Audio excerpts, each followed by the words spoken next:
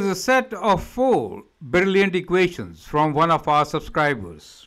And as usual, we provide free solutions to the questions from our subscribers. Have a look at it, try to solve them, and then watch the video to understand the concept. In case you want to learn from me, you can always send an email on the address given. Join my classes and enjoy mathematics. Let us explore the solution now. I am Anil Kumar. Welcome to my YouTube channel and the website Global Math Institute. Let me thank all the viewers and subscribers for watching my videos and taking keen interest. We regularly receive questions and I try to answer them at the earliest. Here are 4 questions from one of our subscribers, and I hope the solution of these will help many of you. I'd like you to pause the video, answer these questions, and then look into my suggestion. We'll try to understand the concepts behind answering such questions so that you get a clear idea of how do we approach when given similar problems. So I hope you got a note of these. Let's begin with the very first one, which is x squared plus y squared equals to 5. And 1 over x squared plus 1 over y squared is 5 by 4. Let's see, how do we solve this equation? So 2 conditions are given to us, x squared plus y squared equals to 5, the other one being 1 over x squared plus 1 over y squared equals to 5 by 4.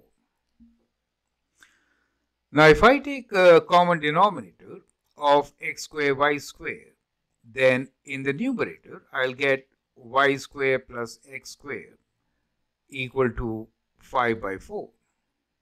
The numerator y squared plus x squared is given to us as equal to 5, correct? So we can substitute this value here.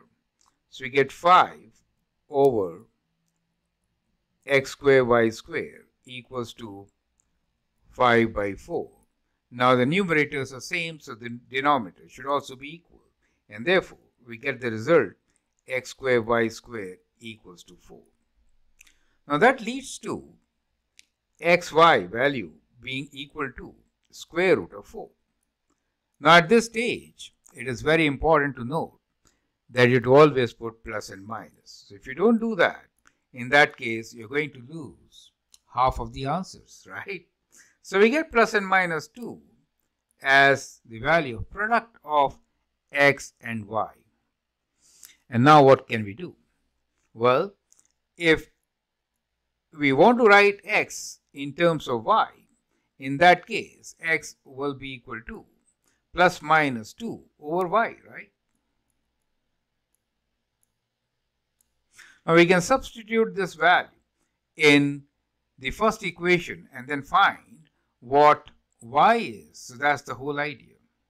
Perfect. So from here, we can isolate for x. So we get x equals to plus minus 2 over y. So I'm going to sub this in equation 1, which is x squared plus y squared equals to 5. So instead of x, I'm going to write plus minus 2 over y. So when you square, you get a positive number. You get the idea. Correct?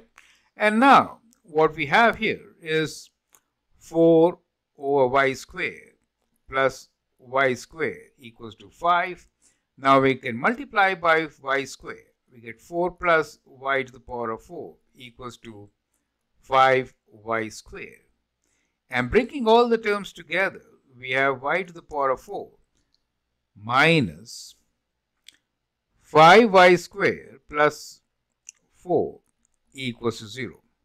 You can factor and solve, right? So what do you get? 4 times 1 is 4. So we could write this as y minus 4 y square rather, right? since it is y to the power of 4, times y square minus 1 equals to 0. Let me squeeze this in, right? So let me kind of squeeze this in. So what I'll do here to save spaces, I'll use this extra space here. So we have y squared minus 4 times y squared minus 1 equals to 0, correct? So that leads to many solutions for y. From the first equation, we get y squared minus 4 equals to 0 will give us y squared equals to 4 or y equals to plus minus 2. And from the second equation, we have y squared equals to 1, and that gives you y as plus minus 1, correct? So these are all the solutions which we get once we solve this equation. So the solution set could be that y is plus minus 1 or plus minus 2. Substituting this value for each, we can find the x value, and x being plus minus 2 divided by y, correct? So 2 divided by 2 will give us 1, and therefore, if I write y equals to plus minus 2, then the x value will be what? Well, in this case, x value will be plus minus 1, and in that case, x value will be plus minus 2, right? So these are 4 solution sets for you. So you can have, because since x and y are both squared, when you square a negative number, it will be positive. And therefore, the solution set could be combinations of plus minus 2, plus minus 1, or plus minus 1, plus minus 2. Does it make sense to you? Right? You can verify the result. So that is how we can actually solve the given question. Right? Now, I hope the solution is absolutely clear. Let's look into the second one.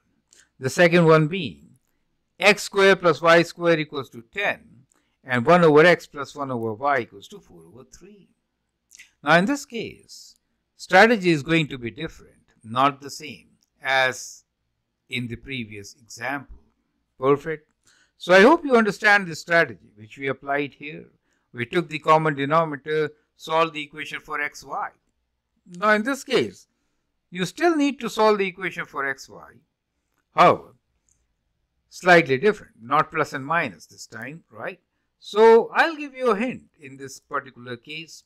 Remember that x plus y whole square is basically equal to x squared plus y squared plus 2xy. Now in that case, the first equation which is given to you, which is x squared plus y squared equals to 10, can be written in this particular fashion, correct? So some of you will see directly that we could add 2xy on both the sides, right? So x plus y whole square basically is equal to x squared plus y squared is 10 plus 2xy, right? So that becomes the one part of it from equation 1.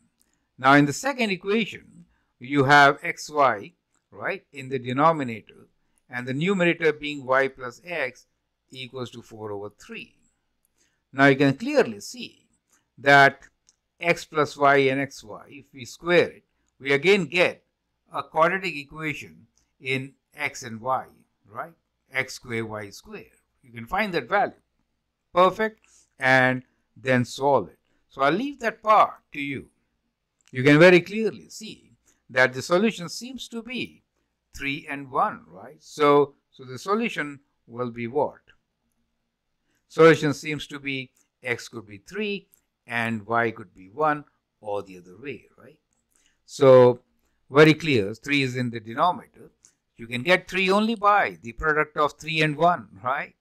3 is a prime number. And you can see 3 plus 1 is 4. So as such, if this is a multiple choice question for you, you can very easily write down the answer and move forward. Perfect. So I hope with this you get clear idea of how do we solve the first two questions, right? So we have solve these two questions. Left something for you here with the hint, right? That should help. The next two, which are slightly different, but having the same approach, we will take these solutions in the next video. I hope you understand and appreciate it. Well, in case you find the solution first, then post your solution. That will be highly appreciated. I hope you understand and appreciate our effort in this particular case. In case you want to learn from me, you can always send an email on the address given. I'll be more than happy to teach you. Thanks for your time and all the best.